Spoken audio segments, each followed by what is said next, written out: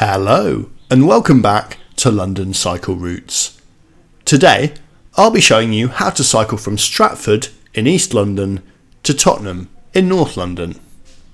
This ride takes about 35 minutes and you can do the whole thing on quiet streets and protected cycle lanes.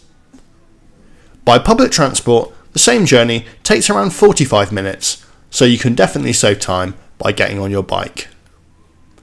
If you find this video useful or you just enjoy watching it, then don't forget to hit the subscribe button, as I try to post new videos just like it every week. I'd also like to say a huge thank you to everyone who supports the channel on Patreon. If you'd like to contribute as well, you can find a link in the description below the video. Alright, let's get going. So we're starting on Celebration Avenue just next to Stratford International Railway Station, and we're going to go along the side of the new Victory Park. I've chosen to go along the path along the eastern side of the park, but there's actually a wider path on the western edge of the park, so you might want to go that way instead. They both end up in more or less the same place. For us, that leads to a cul-de-sac called Napa Close, and if you were on the western edge, it would lead to a cul-de-sac called Logan Close, which looks more or less identical. Both of them lead onto Onnerley Avenue just here, which has a two-way protected cycle track along the far side, which we've now joined. I think it's great to see cycle lanes of a reasonable quality like this going in the new developments around here, although as you can see, some people might just be comfortable cycling on the road as there isn't really much traffic. After a short section of shared space just there at the junction, we go onto another protected lane down Temple Mills Lane. This is a decent wide track, although it gives up at side roads like the one here, and also, as you can see, at the bus stops. Given the low level of both pedestrian and car traffic around here, this isn't the end of the world, although it would be great to see it fixed. I think the plan is that this area won't stay dead like this forever as people move into the new developments around the Olympic Park. If that happens and it does get more busy, then those things will start to become problems in a way that they're maybe not right now. If you're not too familiar with this road, by the way, it is worth noting that we did just do a little detour away from the main carriageway, as the cycle path separates from the main carriageway as we pass under that motorway bridge. It's not a big deal, but it's definitely worth mentioning from a wayfinding point of view, as when the path veers away you may think, where's this going, I really just want to go straight down the road. Well, you just continue following the path and you'll get back on the road soon enough. I really like the design of this junction here joining Rockholt Road, although unfortunately there was a van stopped on the crossing for us this time. Just coming up, there's another junction with something that you need to be aware of. The lights coming up in a second are actually triggered by a push button, and there's a blue sign on it saying use push button. It's really important that you do press this button, as you won't get a light phase if you don't press it.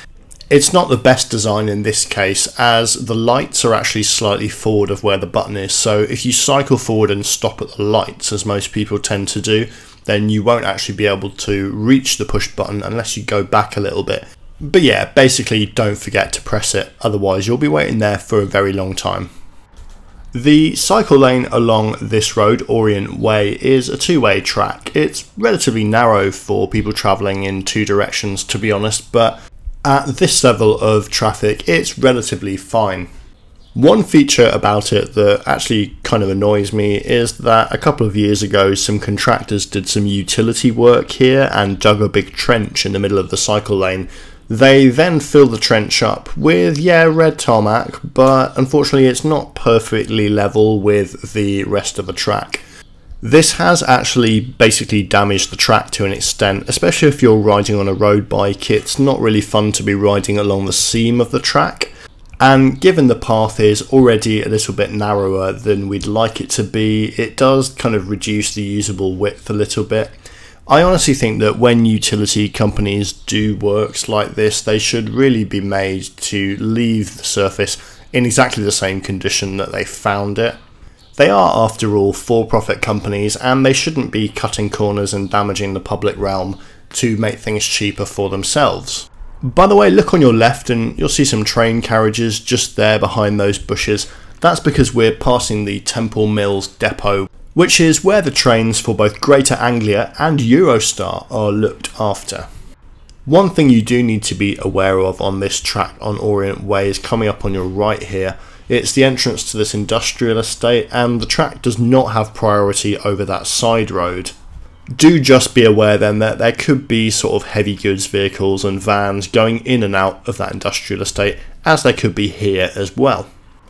Coming up at the north end of Orient Way, we come to a big junction with Ferry Road, which also has great cycle tracks running down it.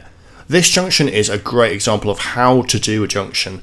You can see here that we've got a green light, and we're going to cross the road, and we'll also have a green light to go left in the same phase. That's called a simultaneous green, and it applies to both pedestrians and cycles at the same time, and it means that we don't have to wait to cross two arms of the junction. This is really probably the ideal junction design when it comes to cycling, and it particularly makes sense when you have two roads with protected cycle lanes meeting each other at a junction. Not only is it convenient in that you don't have to wait twice, but it also prevents you from having to mix with motor traffic. You're kept separate from cars both physically with a curb and also in time by the signals. Unfortunately, this type of junction is currently quite rare in London, and I can only think of a handful of examples of it, all of which are in the borough of Waltham Forest, which we're currently in now. It's actually a lot more common in other cities in the UK, particularly Manchester and Salford. My understanding is that it's relatively rare in London because it's quite capacity intensive, in the sense that requiring a separate phase for cycles and pedestrians eats into the time that motor traffic is able to pass through junctions. And while London is often quite forward thinking when it comes to cycle infrastructure, TfL is also very concerned by bus reliability in a way that highway authorities in other cities aren't. And if TfL's modelling shows that a particular junction design will eat into the amount of time available to general traffic and affect bus reliability, then TfL tends to say no to that design. I think it's important to say though that modelling is not flawless, and it doesn't take into account modal shifts, so it doesn't take into account junctions getting less busy because people have switched from cars to cycling because it's now really easy to cycle. So I think they're really missing a trick there, to be honest. Now, the route that we've been following so far has mostly been on protected cycle lanes, but you might notice that we're now on a main carriageway without a cycle lane.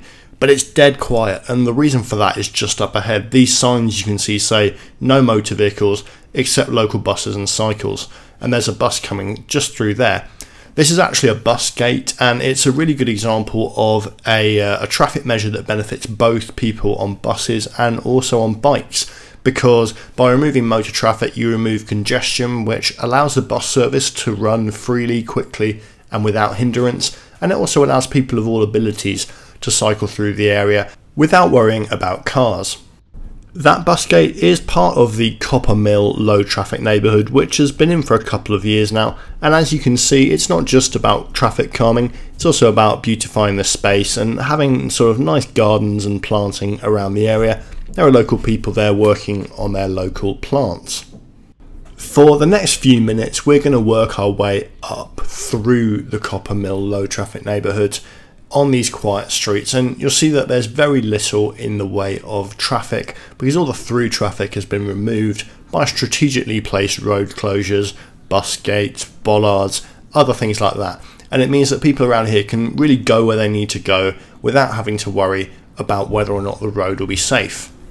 This section of the route is a little bit on the wiggly side, so if you think you might get lost or you can't remember the twists and turns, you can always download the free map in the description of the video. There's a link there. It's to a website called Komoot, and you can download the GPX file there, and you can use it on whatever app or device you choose to use. It's a standard format. While you're looking down there, make sure you also hit the like button if you're enjoying the video, as it does help other people find it. And if you're not already subscribed, make sure you hit subscribe. It's free, it just alerts you when there are new videos. You can also check out the map of London cycle routes videos down there. It was put together by viewers. It was originally done by John and updated by Isaac. Thanks very much to you guys and to everybody else who also offered to update it and put the map together. It's a really great resource and just a useful directory for looking at the different videos I've done. Now we're back on the main road here, and there's a very brief section here where there's no protected cycle lane. It's just here. It's not usually an issue if there's no queuing traffic, which there was when I came here, but then we're immediately back on the protected lanes. I think Waltham Forest does a really good job of building a network of protected cycle lanes, and there's also another great simultaneous green junction here, and beautifully, if we want to turn left we don't have to wait for the lights as the cycle lane stays inside the corner of the junction. I hope you spotted the very cute dog there sitting in the cycle lane. I had absolutely no issue going around him. It was a treat to see him. We get similarly excellent protected cycle lanes on Forest Road here, although for some reason that I'm actually not sure of, on the other side of the road the lane is not quite finished just approaching that junction we went through. I'm not quite clear why that is. It's possibly something to do with utility works, but the rest of the lane is complete, including on the other side down here. I also like what they've done with the rain gardens and the planting on this road. It used to be really quite dull and very asphalty, and they made it a lot nicer, although it does, as you can see from that woman walking in the cycle lane, slightly restrict the width of both the lane and the pavement, which is not ideal, but I think it looks pretty nice, and it should also help prevent flooding when there's heavy rain, as this is quite a marshy area generally. I'm really pleased that that sort of planting, which is both decorative and practical, is becoming so much more popular in London, and you can see here on the right a great example of it in bloom in early summer. It just looks really nice. It really brings the place to life. We're actually leaving the London Borough of Waltham Forest in a moment and heading into the London Borough of Haringey, which is right next to it. And the type of cycle lane that we're on will change a little bit. It'll stop being segregated by a curb, but it is still a protected lane. It's just protected by these metal wands, which are quite characteristic of how Haringey builds lanes.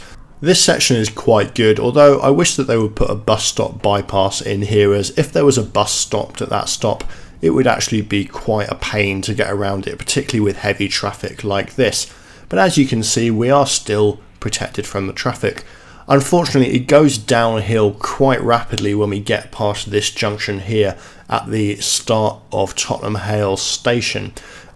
There's a little drop curb here which indicates to us to go onto the shared pavement, and there is an ice cream van parked on the pavement, and then the shared pavement has to give way at this entrance to a retail park. And I've left this in just so you can see the drawback of this design. It's really not super positive. Even though they've painted a little cycle track on this section of the pavement, the fact that we don't have priority over those side roads really puts us at a disadvantage and will encourage a lot of people to stay on the road.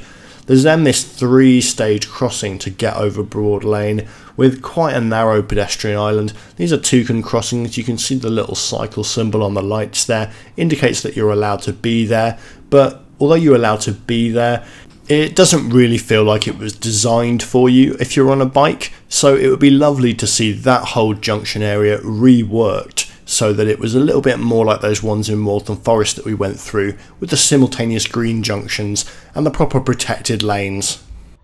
I know that Haringey does have some ambitions to build some sort of cycle route through that area heading west, actually in the direction that we're going.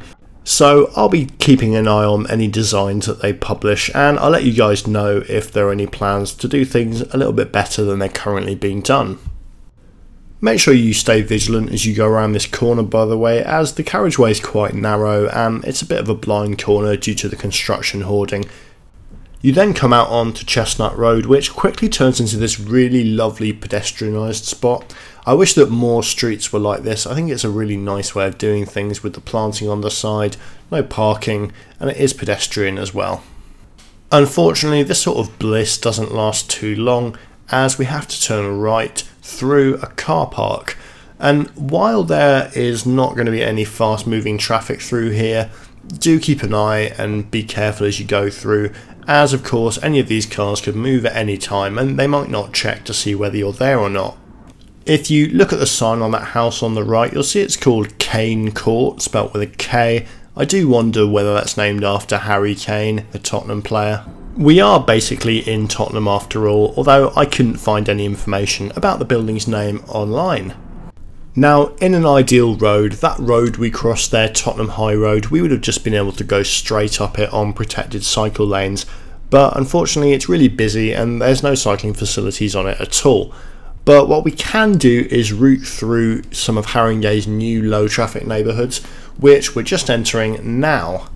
That filter we just went through is part of the Bruce Grove West Green low traffic neighbourhood, and it and all the other road closures around here are keeping the streets really quiet.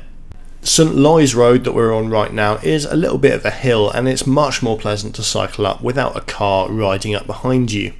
Be cautious as you cycle through this alleyway, by the way. Although it's shared space, which means you're allowed to cycle there, you could expect to see some pedestrians, and it's not super wide, so you don't want to give anybody a shock. We're actually following the route of Cycle Superhighway 1 here, which is a route that's been in place for a number of years. We're not sticking to it religiously though, and we're going to leave it in a second. One thing of note though is this street that we're on right now, Broadwater Road, has had a fantastic resurfacing job from just around here. The tarmac's really smooth compared to the last time I came up here, and it really does make a big difference. It's a lot more pleasant to cycle down here than it was before. It's dead straight and it runs almost exactly parallel to the high road, so it's really not an issue. You're not going too much further going on this road compared to if you were on the main road, once you're on here at least. Pay close attention here if you want to learn how to use the crossing over Lordship Lane. It's an informal crossing with a protective island which allows you to take it in 2 stages. If you look on your left here, you'll also see these doctors only parking bays, and the fact that one of the doctors is actually moonlighting as a builder. This road is relatively quiet, and coming up on our left in a second you'll see All Hallows Church, Tottenham, which was supposedly a gift to the area in around 1200 from King David I of Scotland, who owned nearby Bruce Castle, which is named after the Scottish Bruce family. That also gives its name to the area, Bruce Grove, and to the low traffic neighbourhood, Bruce Grove West Green low traffic neighbourhood, which is more important for our purposes.